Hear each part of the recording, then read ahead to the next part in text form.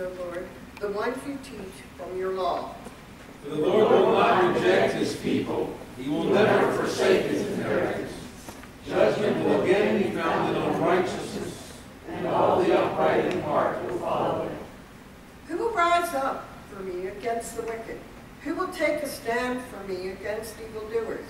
Unless the Lord had given me help, I would soon have dwelt in the silence of death. When I said, my foot is slipping, your unfailing love, O Lord, supported me. When anxiety was great within me, your consolation brought me joy. Our second lesson comes from Galatians. You, my brothers and sisters, were called to be free, but do not use your freedom to indulge in the flesh. Rather serve one another humbly in love. For the entire law is fulfilled in keeping this one commandment. Love your neighbors as yourself. If you bite and devour each other, watch out, or you will be destroyed by each other. So I say, walk by the Spirit, and you will not gratify the desire of the flesh. For the flesh desires what is contrary to the Spirit, and the Spirit what is contrary to the flesh. They are in conflict with each other, so that you are not to do whatever you want. But if you are led by the Spirit, you are not under the law. The acts of the flesh are obvious: sexual immorality, impurity and debauchery, idolatry, witchcraft, hatred, discord, jealousy, fits of rage, self-ambition, dissensions, fraction and envy, drunkenness, orgies, and the like. I warn you, those who like this will not inherit the kingdom of God. But the fruit of the Spirit is love, joy, peace, forbearance, kindness, goodness, faithfulness, gentleness, and self-control. Against such things there is no law. Those who belong to Christ Jesus have crucified the flesh with its passions and desires. Since we live by the Spirit, let us keep in step with the Spirit. Our third lesson comes from Colossians. Since you have been raised with Christ, set your heart on things above, where Christ is seated at the right hand of God. Set your minds on things above, not on earthly things. For you died, and your life is now hidden with Christ in God. Therefore, as God's chosen people, holy and dearly loved, clothe yourself with compassion, kindness, humility, gentleness, and patience. Bear with each other and forgive one another if any of you have a grievance against someone. Forgive as the Lord forgave you. And over all these virtues, put on love, which binds them all together in perfect unity. Let the peace of Christ rule in your hearts, since as members of his body you are called to peace. And be thankful. Let the message of Christ dwell among you richly as you teach and admonish one another with all wisdom through psalms, hymns, and songs from the Spirit, singing to God with gratitude in your hearts. And whatever you do, whether in the word or deed, do it all in the name of the Lord Jesus, giving thanks to God the Father through him. This is the word of the Lord. Thanks be to God.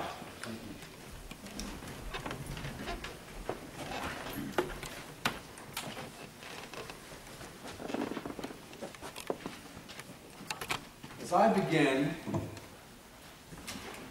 work on this particular sermon from Romans chapter 8,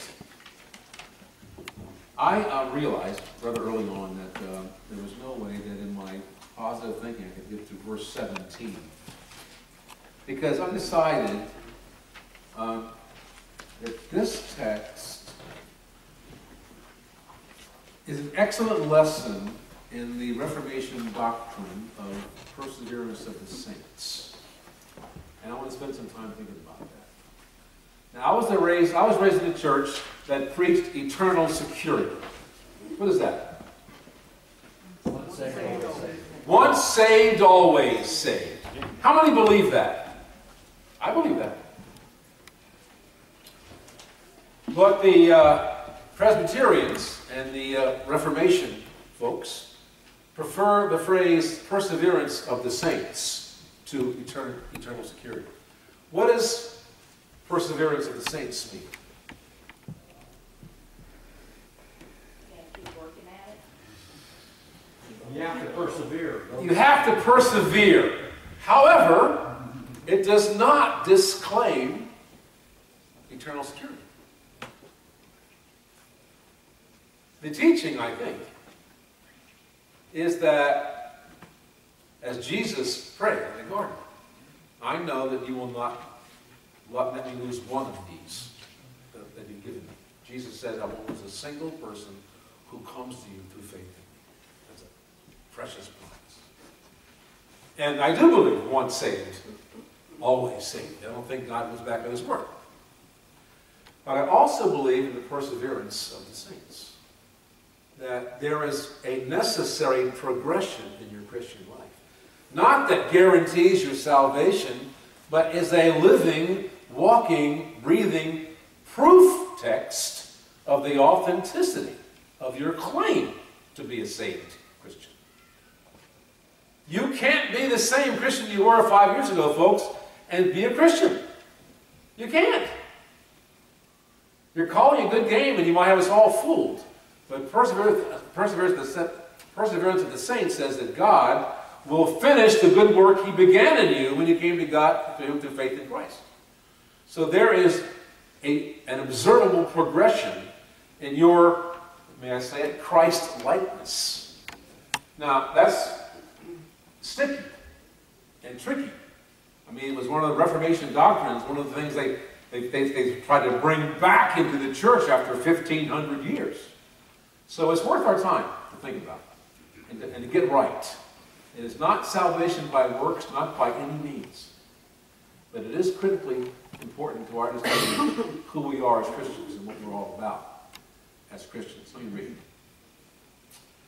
In Romans 6, remember, the Apostle Paul countered the concept of easy believism by explaining both why authentic Christians want not to sin and how they can avoid sinning.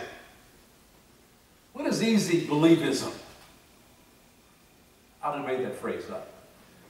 It is, well, when I was 6 years old, I remember I went forward in church and I said some words after the preacher, and a week later I was baptized, and I was told I was going to heaven, and I've been living my own life ever since then, and you might not like it, you might not approve of it, but you know what? The deal's in. I got it. I'm not mad at me. Easy believism is Christian cruise control. Just chilling. It comes in all sizes and shapes. Fire insurance. Yeah, fire insurance. The worst case of it is the Christian who doesn't know he's doing it. Doesn't know that he's standing still in his Christian life. You can't do that for too long. We'll get to that in a minute. Okay, the why. Why authentic Christians want not to sin, Paul says in chapter 6. Well, because we've died to sin. How can we who died to sin still live in it?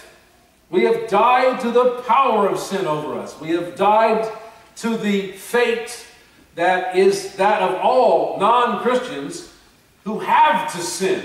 We've been given in our salvation the power to choose not to sin.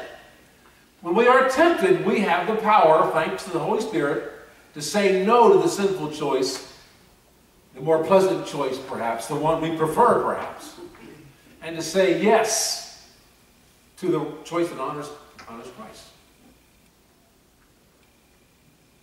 How? The how of that equation. Paul writes in verse 11, chapter 6. Consider yourselves dead to sin and alive to God. I've told you that you are dead to sin by the power of the Holy Spirit. Now, consider yourselves to be that. What is the King James word? Reckon. Reckon yourselves dead to sin. Believe it. It's a fact. Believe it. You know, if I have $1 million in a bank somewhere, and if I do, let me know, will you? If I have $1 million in a bank somewhere in North Dakota, and I don't know it's there, what good does it do me? Well, it's in my name. Had I known that, I would have drawn on it. But, you know, I didn't know. Paul says, I'm telling you, you are dead to sin. Christ has rendered you dead to sin, in the sense that it no longer can make you do what you don't want. Now, he says in verse 11, reckon yourselves to be that. That's knowing a fact and believing it to be true and then acting accordingly. That's reckoning, considering. 2, do not let sin, therefore, reign in your mortal body. Oh, you're going to sin. I expect most of us have already sinned today once or twice. But Paul says, since you are effectively made dead to sin in Christ, don't let sin reign. If you got a sin issue, a sin thing, it should not dominate you. Greater is he that is in me than he that is out there in the world, including all sin. So don't let sin reign. These things Paul is saying, he's saying to Christians who now have the power to not let, to reckon. 3, do not present your members, your physical body's members, do not present your members as instruments for unrighteousness, but present yourselves to God as those who have been brought from death to life, and your members to God as instruments for righteousness. One of our favorite hymns around here is take my life and let it be. Take my hands, take my feet. Take my members. I present them to you. Now, to his intended audience, and to many of us too, I think, Paul's explanation seems to suggest that life under God's grace sounds a wee bit like life under God's law. Doesn't all this considering, all this not letting, all this presenting and not presenting mean that if we are ever to attain the holy character God desires for us, we must obey some of the rules and regulations set forth in the law, or something like the law, maybe not so Jewish. I mean, your own code of ethics. I was raised in a church where, I've told this many times, where I was told it was a sin to smoke cigarettes. My father, the finest fisherman I ever knew, smoked cigarettes. And that set up a real conflict with me. I don't understand. I was told that the Christian woman was, my mother-in-law told me that more than once. So I took her daughter out on dates to the movies. And then later it was modified. Don't go see R-rated movies. And so on and so forth. We all have our own specific codes of ethics. But see, the point I'm trying to make here is nothing wrong with any of those rules. In Romans 7, the question is, in point number 2, is in order to be holy, don't I have to obey some rules? Isn't there a standard for holiness, like the 10 Commandments? Is there? What is holiness? It's set apartness.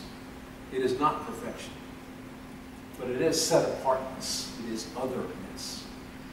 You don't look like other people. You don't look like non-Christians. You don't talk like them. You don't run in the same circles. You don't get your kicks out of the same things. Your minds are in a different place. In order to be that, isn't there some kind of standard, like some kind of a checklist? I'd like for there to be, to make it easy. I get to check it, weigh myself every morning, write that down, and then check my list off every morning. How I did yesterday, what I promised to do today. Isn't that the standard? In Romans 7, I write, Paul answers that question with an unequivocal no. Christians, not even Messianic Jewish Christians, are no longer under the dominion of the law or any other made-up set of must-not disciplines, no matter how sincere or well-intentioned. Now, I've referenced Colossians 2 here. Read part of that to you. Verse 16, Colossians 2, Paul writes, therefore, do not let anyone judge you by what you eat or drink, or with regard to a religious festival, a new moon celebration, or a Sabbath day. Don't let anybody run you down for what you allow yourself to do, Paul is saying. It's a pretty broad statement. It's a little scary too. These are a shadow of the things that are to come, The reality, however, is found in Christ. Do not let anyone who delights in false humility and the worship of angels disqualify you. Such a person also goes into great detail about what they have seen. They are puffed up with idle notions by their unspiritual mind. They have lost connection with the head. That's the head of the church, from whom the whole body, supported and held together by its ligaments and sinews, grows as God causes it to grow. Since you died with Christ to the elemental spiritual forces of the world, why, as though you still belong to the world, do you submit to its rules? Do not handle this. Do not taste that. Do not touch these. These rules, Paul writes, which have to do with things that are all destined to perish with use, are based on merely human commands and teachings. Such regulations indeed have an appearance of wisdom with their self-imposed worship, their false humility, and their harsh treatment of the body, but they lack any value in restraining sensual indulgence. The short read of that is, any set of ethical rules, any step-by-step process, including the Ten Commandments, good and even holy unto themselves, can't save anybody. Can't they make me a better Christian, though?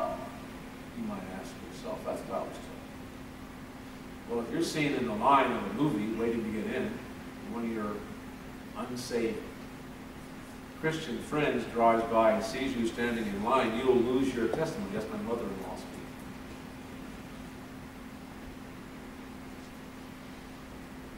Every part of every Christian spiritual DNA is the very real desire to please God. Don't you want to please God?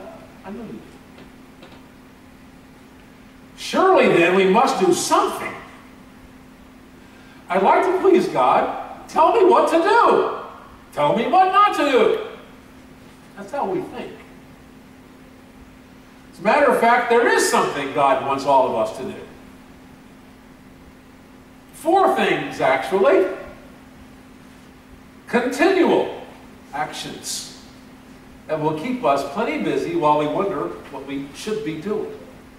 You know these. The first we call the Great Commandment. What's that?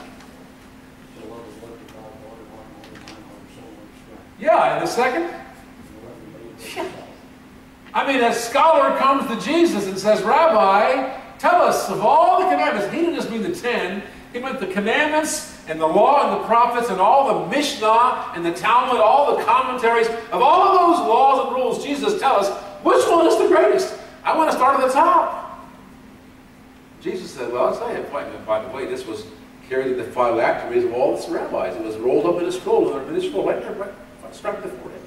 You shall love the Lord thy God is one. You shall love the Lord your God with all your heart. You shall love the Lord your God with all your heart, with all your soul, with all your mind, with all your strength. That's a lot of love. That should be the determining factor in every direction you take every day, your love for God. Every choice you make, every word you say about something, or do something, or how you say it. And then Jesus added for their benefit, and the second greatest, if you need to know one, is just like it. Love your neighbor as yourself. Just as much as you love yourself. Just as much care as you take getting your hair just right, or picking out that outfit for Sunday morning, or that important meeting. Just as much as you care about your body's health by working out and eating wisely and all that, you should love your neighbor in the same way. And then Jesus made this outrageous statement.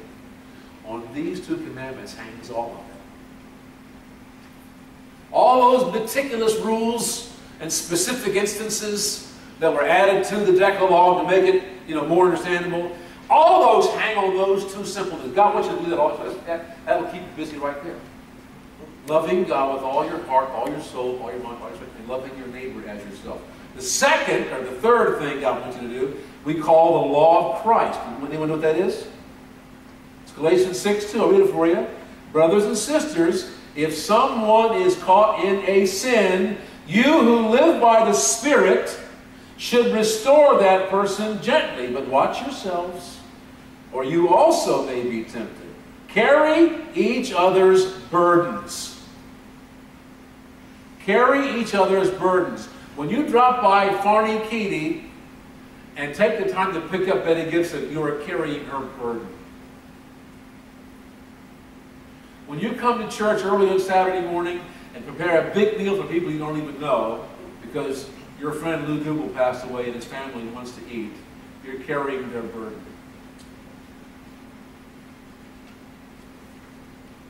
When you help your neighbor unload his truck without being asked to, you carry his burden. When someone wants to come to this meeting but they kind of got a conflict, how can I help? Can I babysit? You're carrying that person's burden. Paul said, carry each other's burdens, and in this way you will fulfill what? The law of Christ, which Jesus gave to the disciples at the Last Supper. A new command I give to you, what? That you love one another. Not just like one another. When Jesus said, love one another, he said love in the most active sense of that term. You're moved with compassion at every need they express. You are so slow to judge those people and so quick to love them and help them. That's my new command. That's my last word to you, Jesus said. So we have loving God with all our heart, soul, mind, and strength. We have loving our neighbor as ourselves. And of course, that's the parable of the Good Samaritan. You know, your neighbor might be your worst enemy. I had a neighbor once who was just hateful, just awful, just not a good neighbor. And I was always pierced by that commandment. Love that neighbor just as much as you love yourself. Don't just put up with them. Baby them and take care of them. Take care of yourself. That's a tall order. And of course, that all bleeds into the most outrageous commandment of all for all of us to take note of and practice is love your enemies. That thing about loving your enemies, which is the hardest lesson Christians still for us to learn. Matthew 5:43-48, Jesus said, you have heard that it was said, love your neighbor. And hate your enemy. Well, Jesus never said that, and the Bible didn't say that, but the Mishnah had begun to say that. I tell you, Jesus said, love your enemies. See, that's crazy talk. Because we know what Jesus means when he says love. He does not mean just put up with your enemies, accept them for what they are. Let their bad words roll off your back like water off a duck's. No, Jesus said, I want to love your enemies. I want you to pray for those who persecute you. Not just that they stop, but that God blesses them. Not that God aids them in their persecution, but that God speaks to them. And maybe God can use you in this persecution setup to get through to them. This is very grown-up Christianity. And perseverance of the saints walks through that path.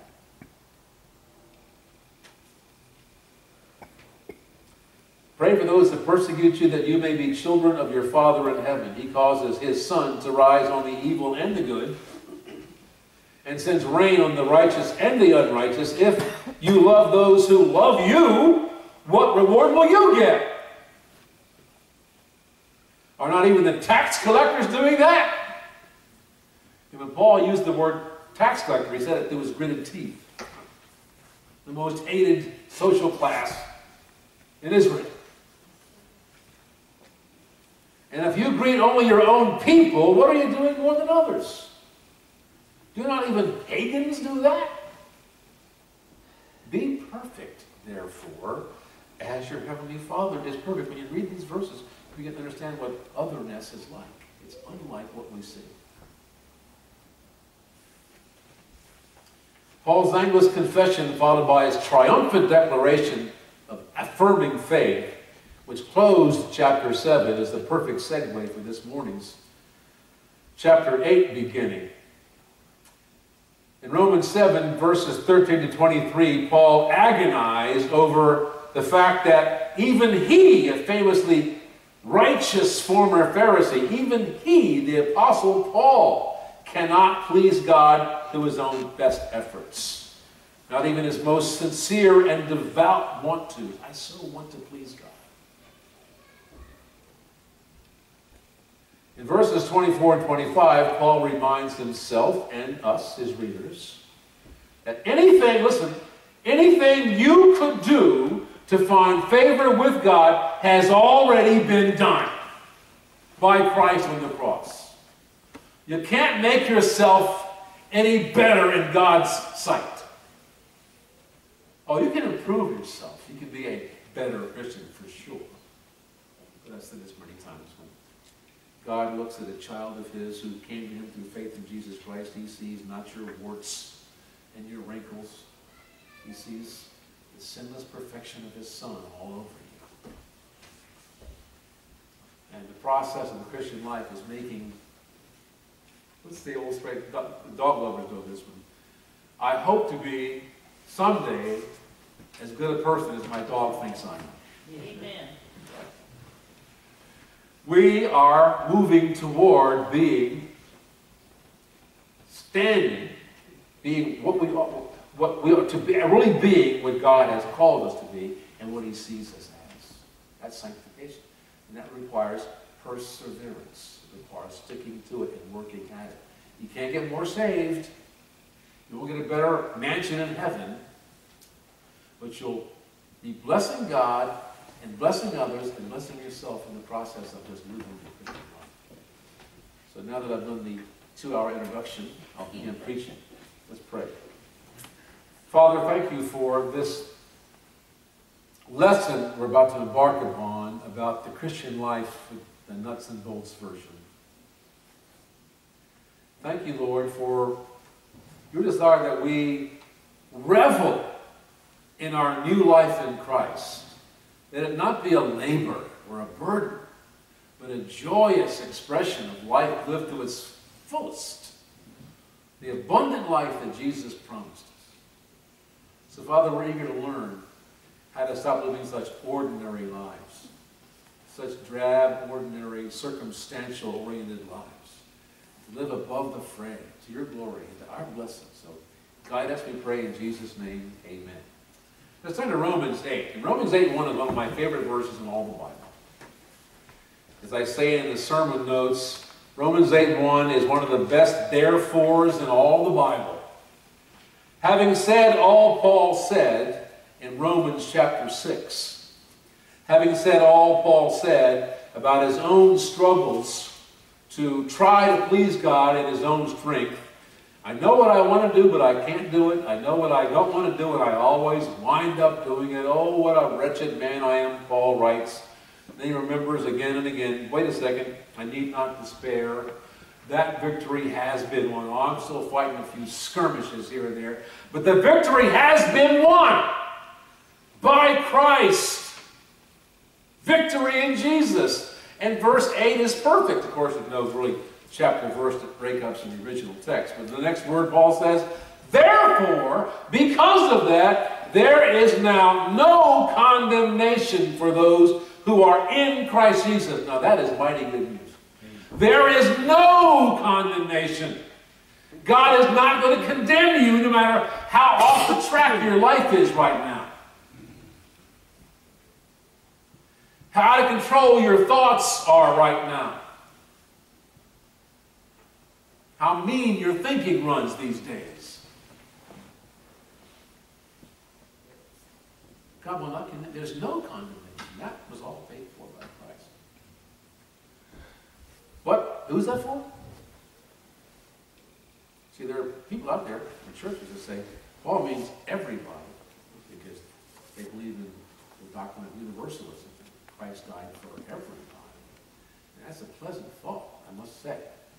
But the Bible can't support it. And we talked this morning about the Bible's the final authority. For those who are in Christ Jesus. By the way, where does your verse 1 end? Somebody stand and read your Romans 8:1. There is therefore now no condemnation to those who are in Christ Jesus, who do not walk according to the flesh, but according to the Spirit. Yeah. New King James. Yeah, those last 13 words are not in the oldest, best manuscripts, and new Bibles won't have them. Now, those same words do show up in verse 4, though, the exact same words. Those who walk not according to the flesh, but the Spirit. But somewhere along the line, somebody tacked it on to verse 1, and they found out the oldest manuscripts don't have that tacked on to verse 1. Curious, isn't it? See, my verse 1 ends with, therefore there is now no condemnation for those who are in Christ Jesus. Period. Or comma. What does it mean to be in Christ Jesus? That's a good one.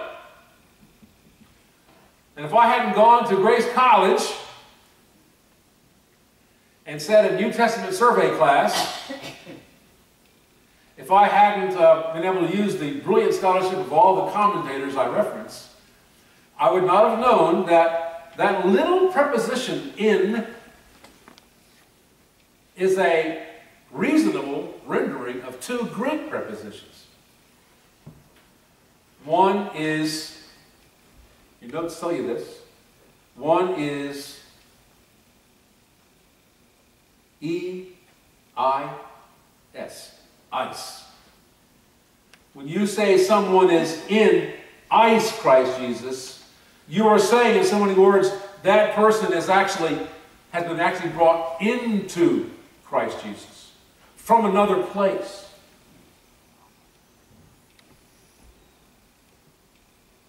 Paul uses here ice, the Greek preposition best translated as into, as in the sense of a person being moved from one place or situation to another and brought into entirely new surroundings or into a completely different set of circumstances. The promise of no condemnation is given exclusively to those who are in Christ, not to those who merely accept and admire the historical Jesus, the historical person named Jesus, and appreciate his teachings. There's a difference. If you've been brought from where you were and placed into Christ by the Holy Spirit, by the baptism of the Holy Spirit, if you're brought into a vital union, vital living, breathing union with Jesus Christ, you are in Christ. That promise is for you. There's no condemnation. A lot of them sitting in the pews are not in Christ. I don't mean they've gotten off the narrow way. I mean they've never actually received the baptism of the Holy Spirit that brought them in the union with Jesus Christ. I'm talking about a second blessing. I'm talking about the reality of the Spirit ratifying, certifying your relationship to God through Christ. It isn't just something you said. When you came to God through faith in Jesus Christ, whether you were a little boy like I was, went forward and heard what the preacher had to say, and I nodded my head to everything, or if you were an adult who had lived this life and came to Christ later in life and understood that you needed a Savior, if that was something that God administered, a spiritual transformation has begun. It isn't your baptism certificate that makes you different. It isn't your stated confession, your testimony that makes you different. It is the fact that you are being transformed from the inside out. That's the deal. And so the Spirit begins to work in you from the get-go to make you now wonder about some of the things you used to prove automatically. Or makes you think more about spiritual things than you ever did before. Make you less tempted by this or less attracted to that and more attracted to this. And more desirous of that. It makes me want to love the Lord my God with all my heart and all my soul and all my mind and all my strength. The Spirit in me has brought me into Christ. Understand? So, the perseverance of the saints begins with this. When God calls someone, when God brings you into his kingdom through faith in Jesus Christ, you are, as Paul said famously, a new creature. You are not the same person you were before you realize God has called you. And it begins to show up, folks. Once a person has faith that moves into Christ, R.C. Sproul writes, then is he or she securely in Christ Jesus, having what we would call a mystical union with Jesus Christ. Faith moves me from outside of Christ to inside of Christ, from outside God's kingdom to inside God's kingdom. So anyone who is in, E-I-S-I's, who is in Christ will never, ever be condemned by God. And Paul goes on in verse 2 to write these words.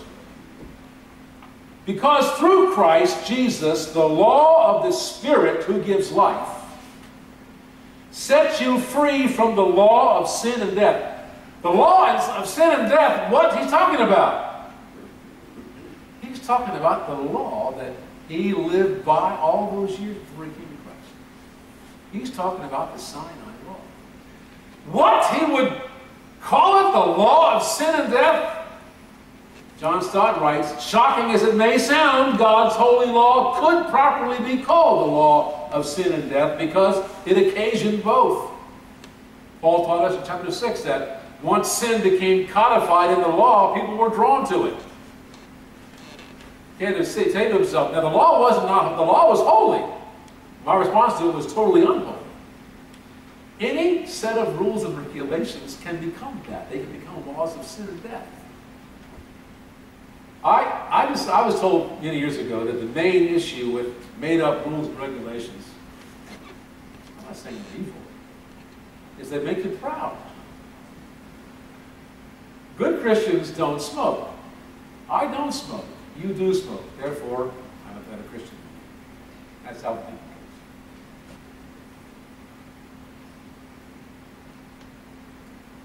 We are set free from the law of sin and death. We are set free by the law of the Spirit that gives life. There is no reason why Christians should go on in a life of penal servitude, bound to carry out the dictates of the tyrannical law of sin and death. Christ dwells in them by his Spirit, and his Spirit infuses them into a new principle, the law of life, which is stronger than indwelling sin and sets them free from its tyranny. And Paul tells us in verse 3 that the law has a limit and it can't save you. It was never intended to save anybody. It was intended to lead everybody to Jesus Christ, the Savior. The law tells us clearly that you can't be good. You can't be as good as God. If this is God's righteous standard, no one can meet it. So built into the law was the annual sacrifice for the sins that everyone knew you commit, all the failures to obey the law perfectly. Jesus came along in God's economy, the Son of God, fully man as well as fully God, the only human ever to live the perfect life without ever breaking a single jot or tittle of the law. Therefore, when he came to be offered as a sacrifice, he was completely unblemished. And in God's economy, the invitation was open. Anyone who wants to cast your sins on this perfect sacrifice, do so. And so that's what you did when you came to Christ. You accepted Christ's perfect sacrifice as your own, as your atonement. And it wasn't just something that clears the deck so you don't go to hell. It's something that is designed in God's plan to begin to change you, to be more and more like Christ, and less like the other guy you were before you came to Christ. That's the trick. So I'm going to ask you a question I want you to answer, but are you more Christ-like this morning than you were, say, 12 years ago? I hope you are. Wait, are you saying, Doug, that Christians can't sin? Of course I'm not saying that. And we'll get to this next week because I'm out of time. But Paul will talk about, we read this in the scriptures in Sunday school this morning, he divides the world into three kinds of people.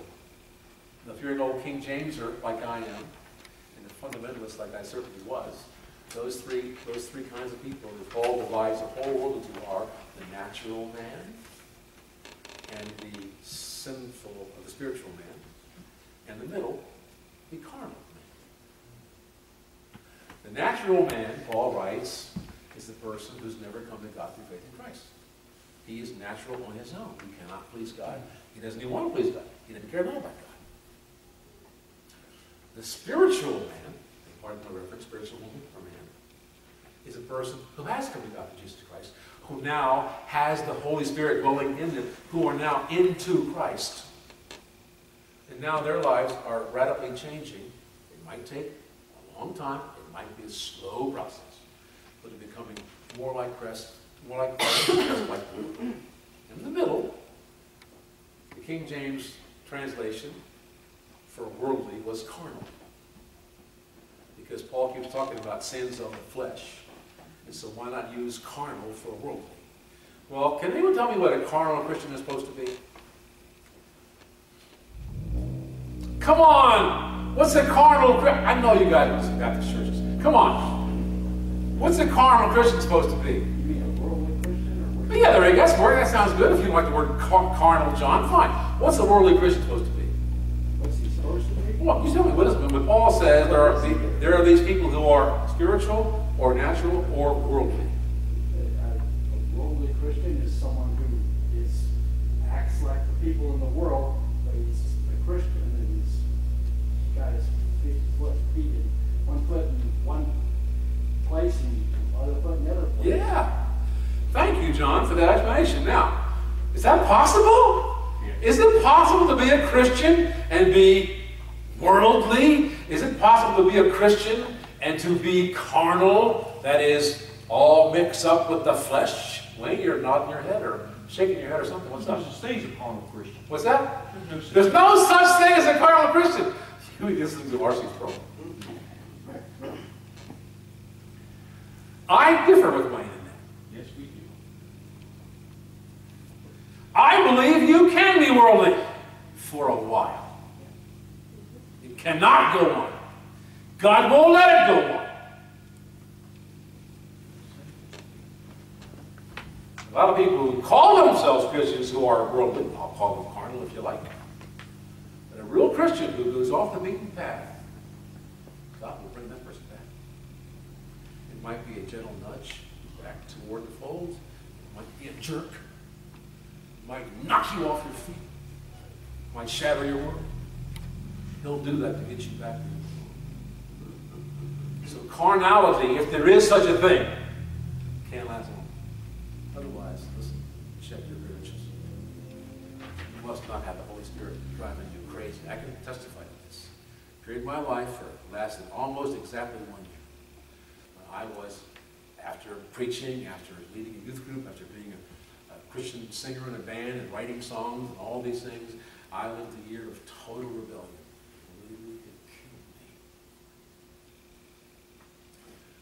It drove me back to the fold. I could not have survived had I gone. Mind you, David in Psalm 51. Yep, absolutely. Carnal. Yeah, absolutely, yeah. So, yeah, the Holy Spirit will not let you be carnal if he does it all for very long. He will eat at you and drive you back to the feet of the cross. And if you are not bothered by sin reigning in your body, check your credentials. Maybe nothing actually happened. Maybe you are not being transformed to a new creature. Maybe you need to make that decision today. Maybe you need to decide this is the time. Now, I want that. I want to live a life that glorifies God and what it sounds like blesses me. And blesses other people just by being around me. That's the power of the Holy Spirit. And for parents and grandparents, and even for spouses, there's no greater testimony than the fact that your loved one sees you as such a better person than you were 5 years ago. Wow. He used to be a jerk, she says. He's still kind of a jerk, but not so bad. Or maybe more dramatic. He's not married. I've heard that many times as a pastor. Never in a good way. So I'm counseling a couple having trouble. He's not the man I married. What she means is he's changed in ways that made me think he was a fraud. I don't do counseling with people who say, he's not the man I married. He's much better. They don't need counseling. They get it. And that's what Paul is talking about. And this is all part of the conversation about perseverance of the saints, which we'll pursue again, Lord willing, next Sunday. Let's pray. Thank you, Father, for the work that you've begun in Christians. Thank you for your promise that you'll not let that work which you've begun to go unfinished. Thank you, Father, that we are able to actually see and manifest to others the changes that you are making in us. Our new creatureliness spilling out of our old creature. Father, that's our prayer. We know that if we've come to you through faith in Christ, our eternal futures are secure. We know that, Lord. But Father, we are really anxious to live lives that please you, that glorify you, that bless people just who are in the same room with us, that bless our own lives. This is a promise, Father, that not really enough of us take advantage of this growing in grace and truth, this perseverance of the saints. Thank you, Lord, for beginning that work. Thank you for your Holy Spirit. Thanks for the power that he gives us to understand your scriptures and to enable our wise choices, to give us the strength to say no when it's appropriate and yes when it's necessary. Continue, Father, to teach us as individual Christians and as a church how to be the best reflectors of your glory, the best possessors of the joy of your salvation. I pray in Jesus' name. Amen. Let's close.